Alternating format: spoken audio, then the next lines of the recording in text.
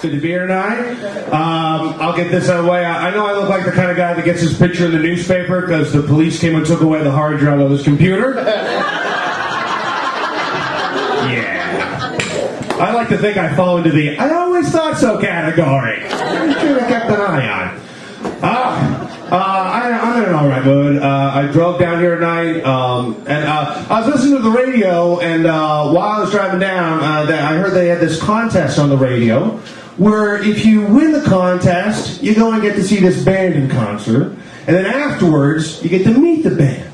I thought that'd be pretty cool, you know, if you dig the band, right? But I figured you're never going to hear a contest like that where you get to meet the comedian after the show. I'm sorry, but there's just no pizzazz to that at all. You know, all right, after the show, you get to meet the comedian. He's over there. He's sitting at the bar. He's going to ask to borrow $40. He gets paid at the end of the week, and you get to hang out with him all night and hear how the industry's fucked him over for 10 years. Yeah, and then I know that guy, and I know that guy, and I know that guy. Well, if you know all those guys, why don't they give you a job? I don't know, I'm very easy to work with.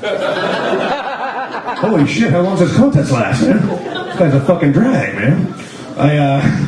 If you get the I went to Montreal recently, and I love Montreal. Montreal is a fantastic city. There's so many great things about Montreal. But you know what the worst thing about Montreal is?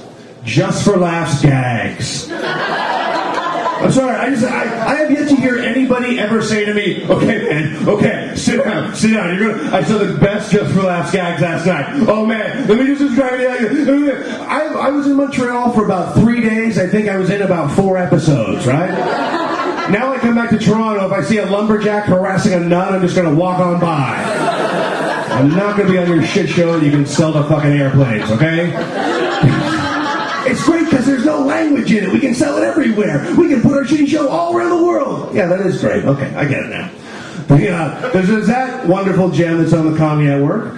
And if you have ever wondered to yourself, how long ago was 1996, you can watch Club 54 on the Comedy Network. That's a great show, man. And I caught an episode of Club 54 a little while ago, and by accident, one of the cameras caught the guy that holds the audience at gunpoint for the entire show. Yeah, I don't want to see anyone lose their job, but, you gotta watch out for that shit. I do love Montreal. One of the things I love about Montreal is I think Montreal is the only good excuse city that they have in Canada. The only excuse city, right? If you know what I'm talking about, it's like in the United States, they have Las Vegas, right? They almost pitch it to you like it's an excuse city. They're like, hey, come on to Las Vegas, man. What happens to your stage here, man? Hey, kill a hooker. It won't count. It's Vegas. Don't worry about it, right? They almost say it like that's like that. But we don't have that in Canada, right?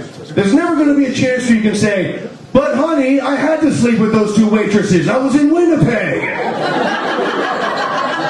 Oh, Winnipeg. All right. Well, when in Winnipeg, you got to do it and trust me, whatever happens in Halifax will still make it back to Toronto.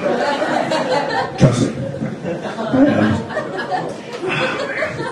I was driving down here earlier tonight, and I actually saw a house that still had its Christmas lights up. Can you believe that? You still have your Christmas lights on, man. It's mid-January, right? And, and it really bothers some people when people put their Christmas shit up too early, right? I think December 1st, that's fine. After December 1st, put your Christmas shit up, right?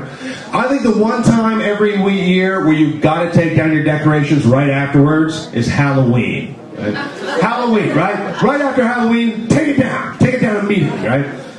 Because I'm sorry, but if it is mid-February and you still got a guy hanging from a noose in your front yard... Okay, first of all, you're fucking lazy.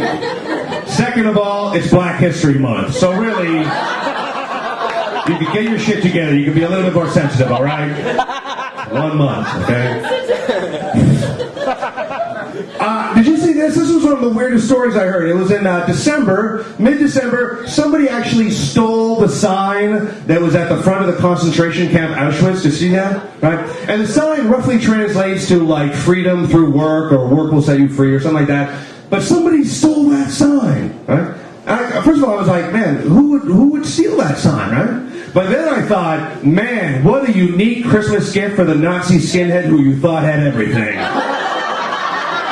Oh my goodness! Oh my goodness! Oh, what a great day to be! Oh man, have you guys been looking at my Christmas wish list?